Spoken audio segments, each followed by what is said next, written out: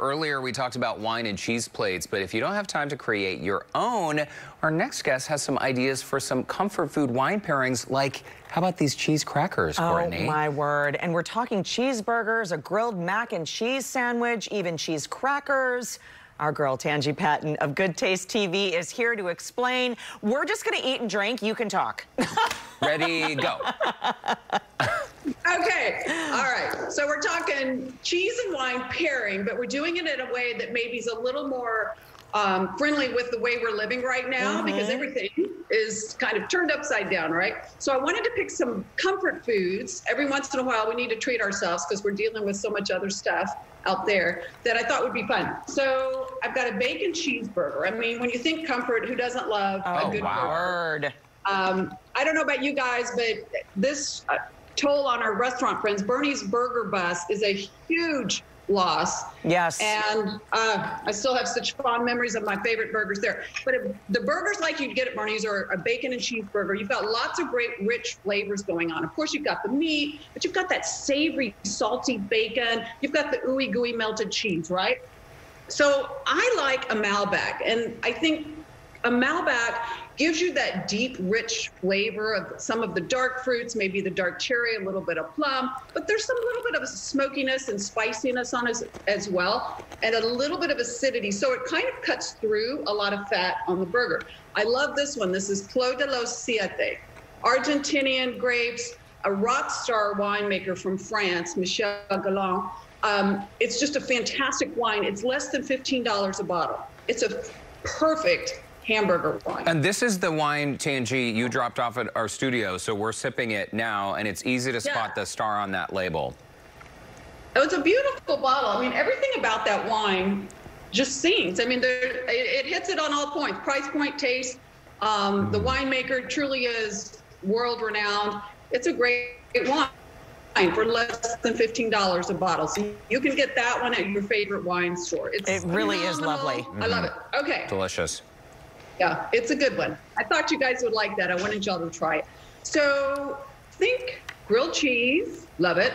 Mac and cheese, another awesome comfort food. So we've combined the two. Oh, so say hello to the grilled cheese with mac and cheese. Wait a minute, Tanji. So I'm not losing my mind. This is what I had said earlier. Yes. Actual mac and cheese on a sandwich. Yes. Genius. It can be done, and it's fantastic. And so you've got so much richness with the butter, with the mac and cheese, and then the cheddar that you melted on, or whatever cheese you choose. I chose a sparkling.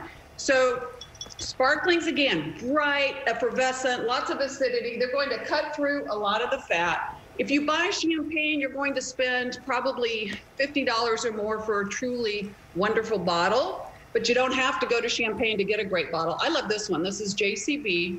Hope you guys can see the label okay. Yeah. A Cremant de Bourguignon. So Cremant being, it's not made in Champagne, but it's just out there in Burgundy, and same process that they make Champagne with. The grapes just aren't grown in the Champagne region. So hence, they don't get that brand value, and the price is quite a bit lower. This is about $19, $20 a bottle at HEB. It's fantastic. Nice. It's a great go-to sparkling. Okay, so we're trying to be sort of healthy right now, right? Because I don't know about you guys, but the COVID-5 has definitely been in my house. I was one of the guys that went on Amazon and bought elastic pants. So, true story. True story.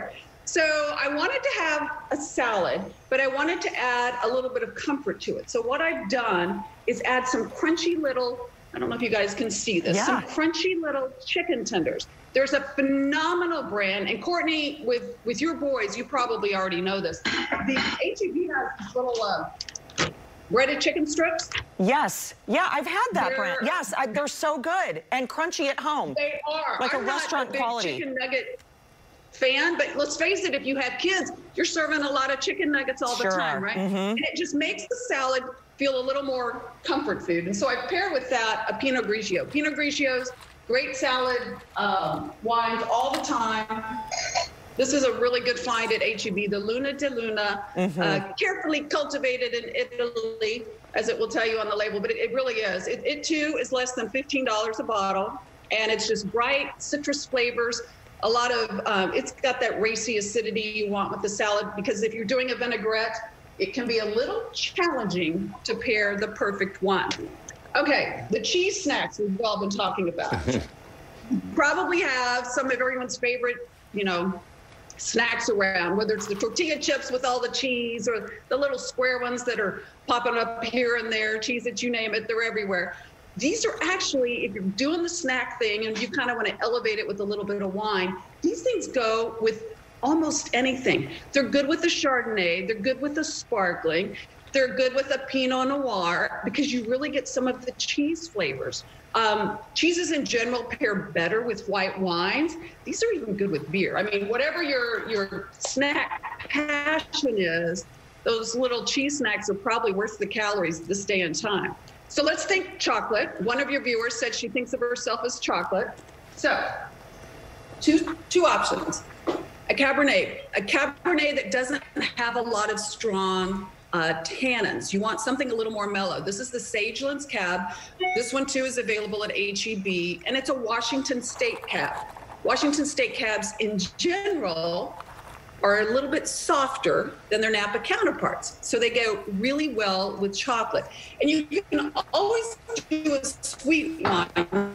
There are folks that's all they want. And right now, I'm a big believer with COVID around, let's have what we want. This is the San Antonio Winery Cardinal.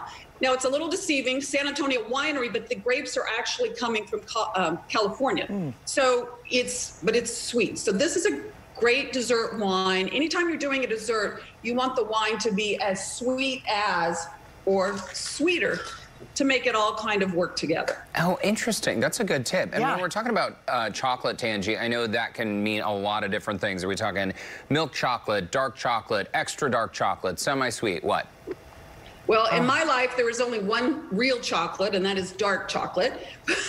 But there are those that will differ with me on that. But honestly, the milk chocolate is sweeter than dark chocolate.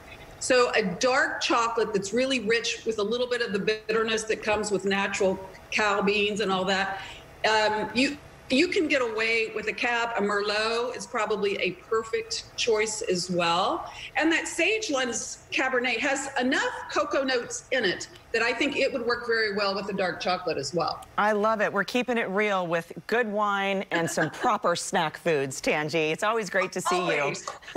Sweet with just a little bit of bitterness, like our personalities, right, Courtney? Tanji, thank you so much. Take that. Thank you for the snack. My Cheez-Its are pretty much gone. As a reminder to our viewers, you can find Tanji's wine and comfort food pairings on our website, HoustonLife.tv. And by the way, don't forget to catch Good Taste with Tanji Saturday and Sunday mornings on KPRC Channel 2. Right here, set your DVRs for 5:30 a.m. That show always makes me so hungry.